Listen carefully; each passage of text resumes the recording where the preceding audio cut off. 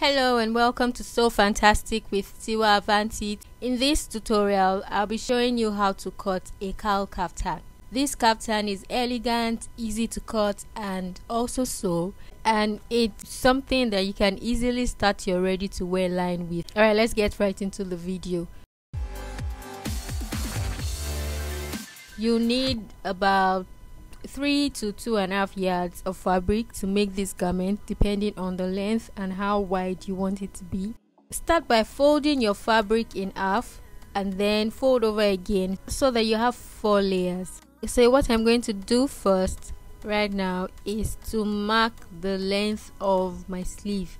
Okay, so that will be the measurement of your center back to wherever you want the sleeve to stop.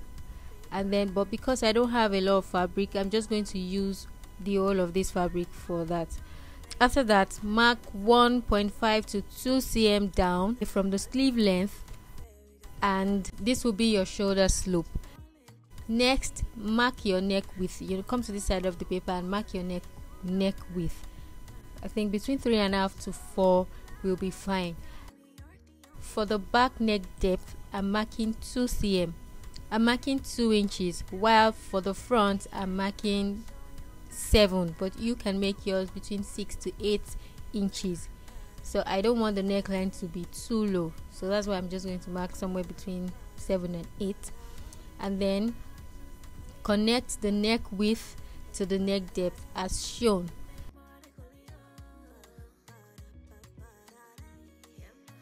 So with the neck sorted out, mark your shoulder to hip measurement.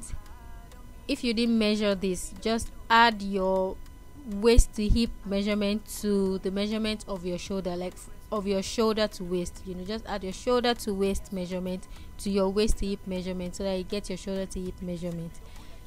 So on this point that you have right now, mark your hip divided by 4 plus 4 to 5 inches.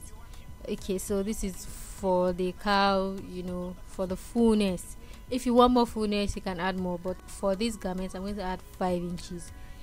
So now go up to the shoulder slope and mark the arm opening or the armhole. This will be how wide you want the armhole to be. So for this kaftan, I want the arm opening to be like 2 times of the actual arm circumference. The arm circumference I'm working with is 13. I'm going to mark 13 here. Mark 3 inches in from that point 13. Now I'm going to go up to the shoulder point and mark the length of the kaftan. At the hem, I'm going to also mark the hip measurement divided by 4, then plus maybe 2 to 3 inches, okay, so that I have enough allowance around that point. At the side, connect the hem to the hip and then the hip to the armhole, and use the 3 inch that you marked inward earlier to curve the armhole. Make it a little bit curved, as shown. And so this makes the armhole easy to sew when you're sewing, and also it just gives it a nice blend. It doesn't twist around this area. So now it's time to cut. So you cut the back neckline first. When you're cutting, put that aside, and then you go ahead to lower the front neckline. Okay, so now it's time to cut the facing for the front and the back. So just use the neckline of both pieces to cut facing for them, and then you can iron on fusible stay or gum stay, paper stay, whichever one, on the facing to stiffen it. Before joining the shoulders, I want to add belts to this kaftan so that it can be fitted and worn in different styles.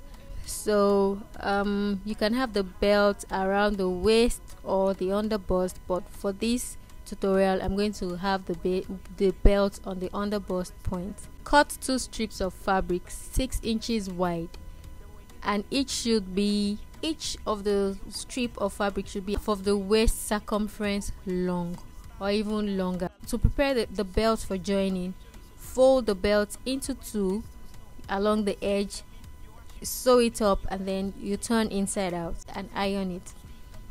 So okay, to attach the belt, measure your shoulder to underbust length, okay, from the shoulder point. Mark that on both sides, of the front piece. So, and at the center, mark the waist circumference divided by 4 to the left and the right of your garment. Okay, so you'll be marking from the midpoint of the garment. Please take note of that. Note that you'll be sewing the belt to the wrong side of the garment. So after measuring, mark as shown and attach the belt to this point, making sure that it aligns properly.